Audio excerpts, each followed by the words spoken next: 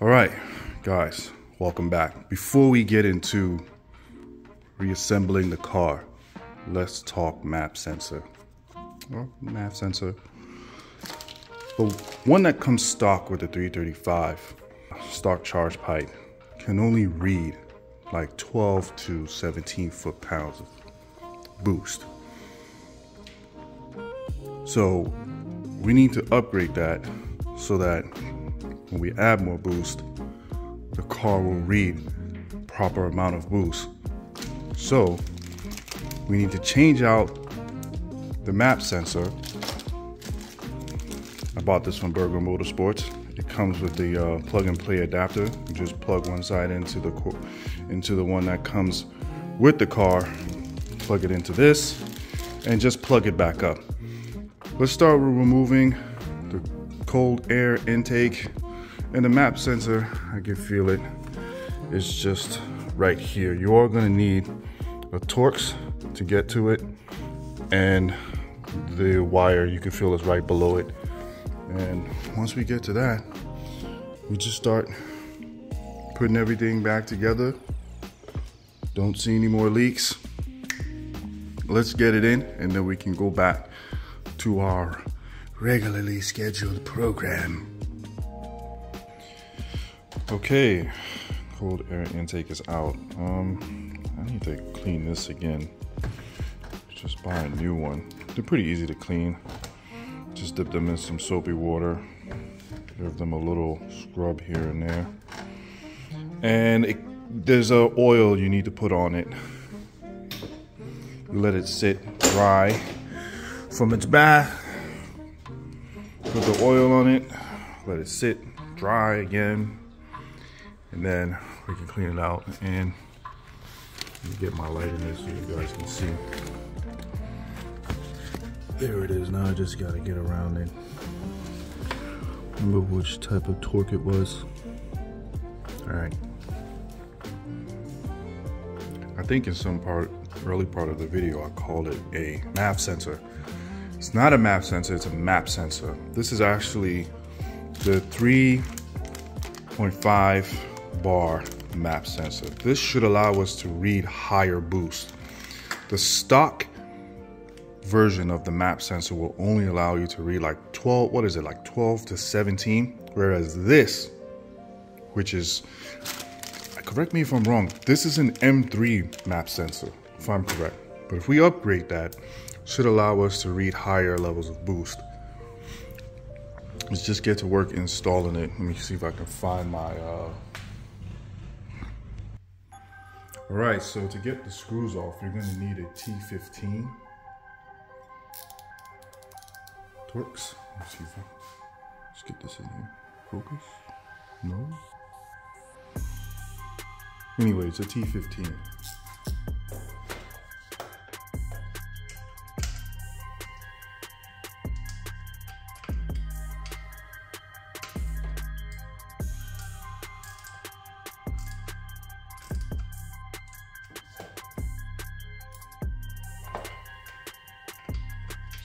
So, should you get a 335 in 2023? That's kind of tough. Me personally, yeah, it is to make good power, you can make good power on the 335, like stock 335. As long as you change out the charge pipe, you can make good power on the 335, like 500.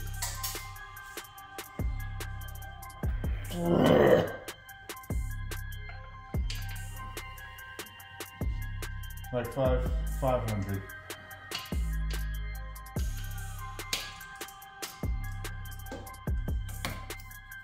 But then again, you have other choices. There's the B58, which I think the B58 engines, I think those handle the power like easy, like real easy. I gotta go get the other one. Let me use my magnet. Be right back. Well, like I said before, they have an adapter that's pretty much plug and play. Once you take out the map sensor. There's a wire connected to it. Just pull it out, plug this one in, plug that one in, and we're good. We're good. Clicky. And then you plug the other one up in there, plug it back in, and that's pretty much it. But should you get a 335 today, yeah, if you like to struggle a little bit, yeah, but if you don't have that much money and you want to go ahead and get some easy power, yeah, 335 is the way to go. But there are better options. E58 is like, I don't know if those are down like at the prices of the 335 or not. I don't know. But the 335s at N54 specifically, like I think N54 ended in like 2009, and this is a 2009. So 2009 is when they fixed a lot of the issues from 2006, 2008 and on. iDrive is different. There's a lot of things that are different on this car. Let me see if I can find my screw really quick. I want that screw back. I got it. We made it, boys. Okay, yeah, so if you get it, first thing I would change is this charge pipe. Like, first thing I did when I got it, heard about the JB4, hooked up the JB4, and what starts to happen with the stock charge pipe is that air is being forced in, more boost, and the charge pipe can't handle it, so it kind of restricts the air, and then you get the limp mode, which will not let the car have as much power as it's supposed to have. Then you have to stop and restart it for it to reset. But that's going to keep on happening until you change this charge pipe. Secondly, I would change the front mount intercooler. Yep, that's going to help keep the air cool going into the charge pipe. And then you can turn up the map to like map 5, which map 5 is a learning map. And I guess it'd be better if you just did it with the front mount intercooler and a charge pipe. And then there's a whole bunch of other things that you need to change if you want the car to function properly. But we'll get into that in another video. Let's put the new map sensor on. Let me get it off. I'm gonna need 2 hands for this.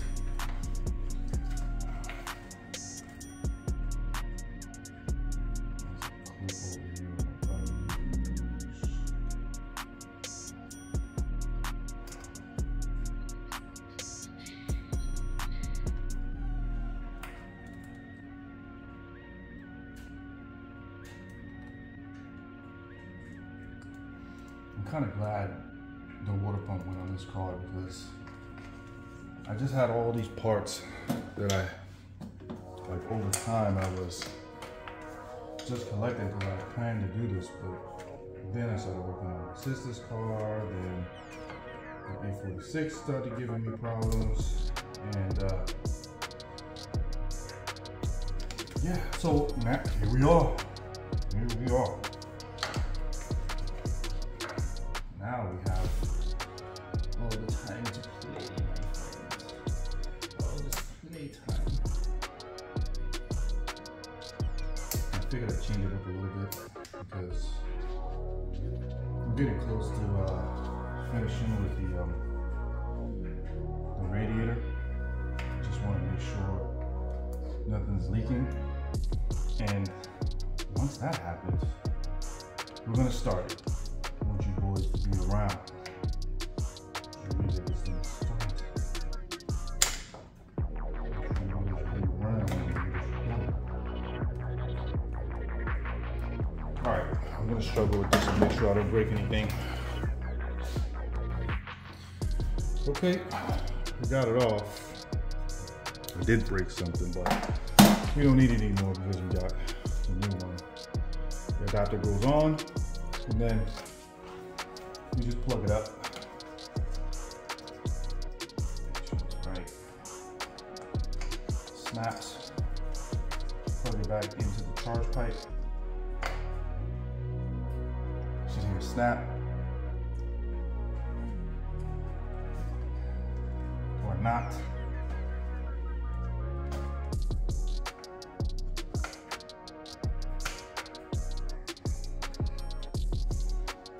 That's it.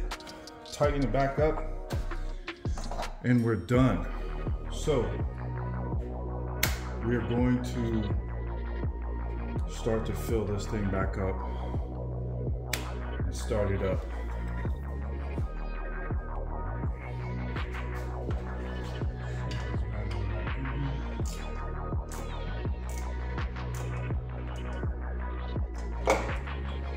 Nice and tight, the adapter fits, everything fits.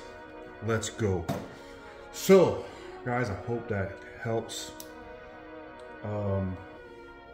You are going to need the 3.5 bar map. You are going to need that if you want to read boost properly.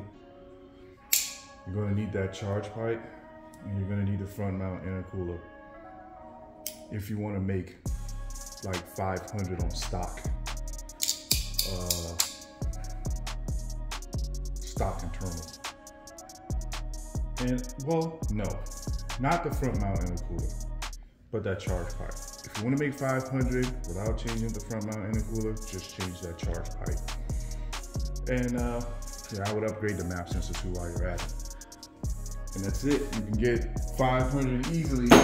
You don't have enough money to buy like a B58 or something like that. But I'm pretty sure everybody's pretty much getting B58s now because they're more reliable. This car is gonna give you, like check engine lights and stuff like that. But hey man, it's a toxic relationship. I love it. Okay. All right, guys, subscribe to the channel if you like. Please like, and I'll see you guys in the next one. I'm out.